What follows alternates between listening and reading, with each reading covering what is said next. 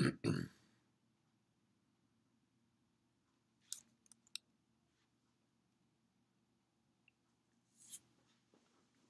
this segment, we're going to look at the data structures used to organize page tables. Throughout this talk, we'll be using 32-bit address space just because it's easier to describe on a single page, just easier to draw. All right, so the first data structure we're going to look at, which is widely used across most operating systems, is a trie-data structure, which is a variant of a conventional tree.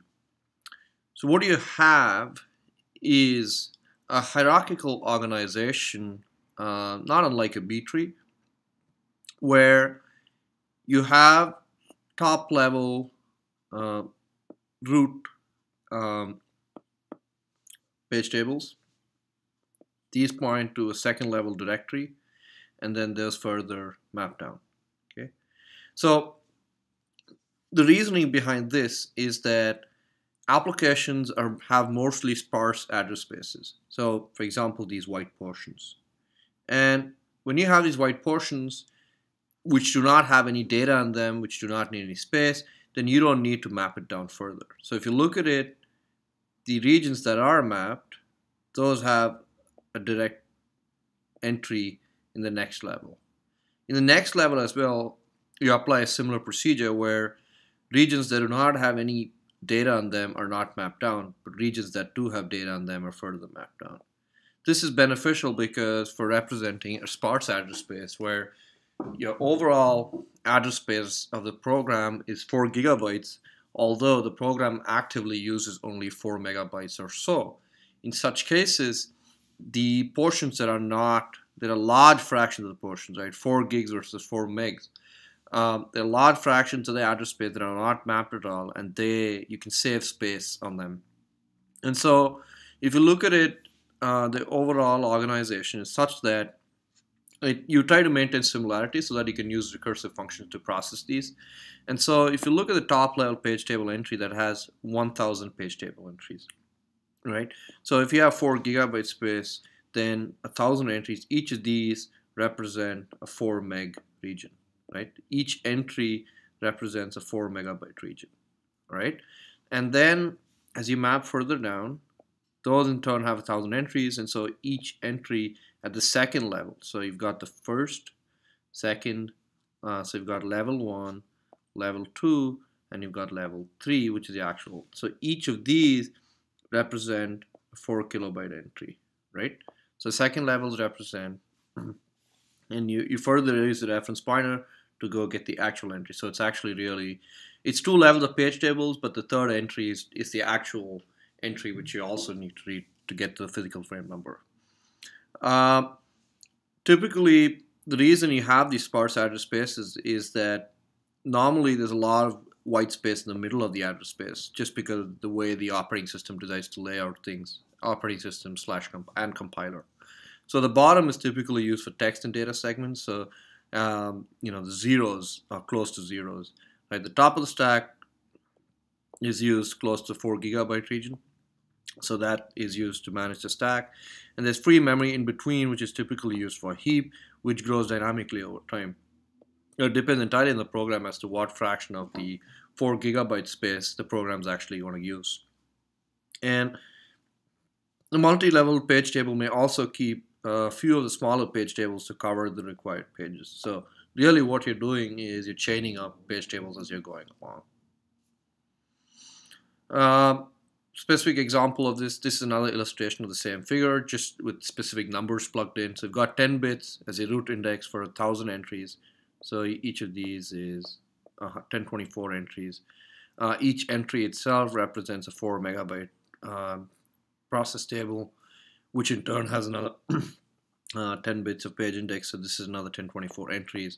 And finally, each of these map to 4 kilobyte space, which is the actual physical memory in the system.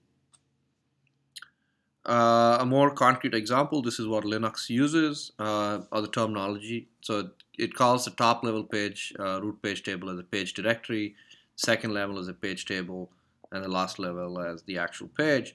And it also uses a CR3, which is your register, CPU register that resides on the CPU.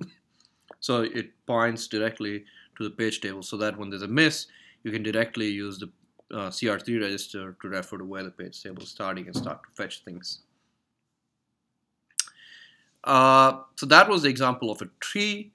Another example, if you look at the main challenge with the tree, is that any reference is going to traverse through all the levels. So any reference, if you want to look up, if you want to do a virtual page to a physical page translation, leaving aside notions such as caching, any entry has to go through this, right? So this is the critical path.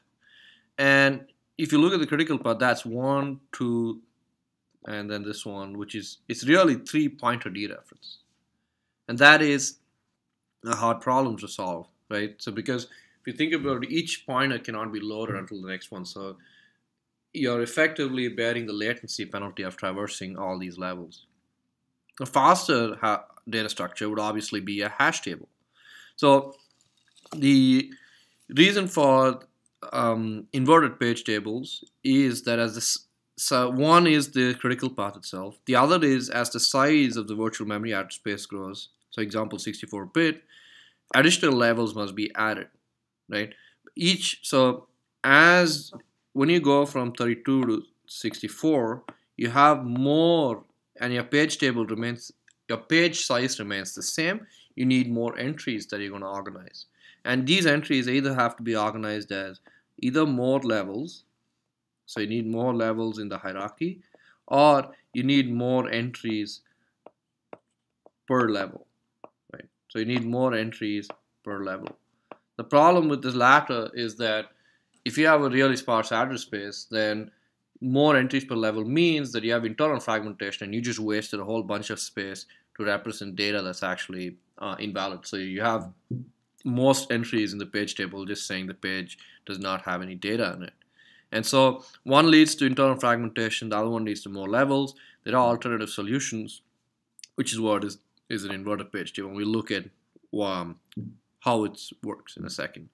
So just quantifying that the more levels examples. If you have a 64-bit address space and you have 4 kilobyte pages, each page table can store 1024 entries. Thus, you need 6 levels, right? Now you need 6 memory accesses for each address translation, which would be bad.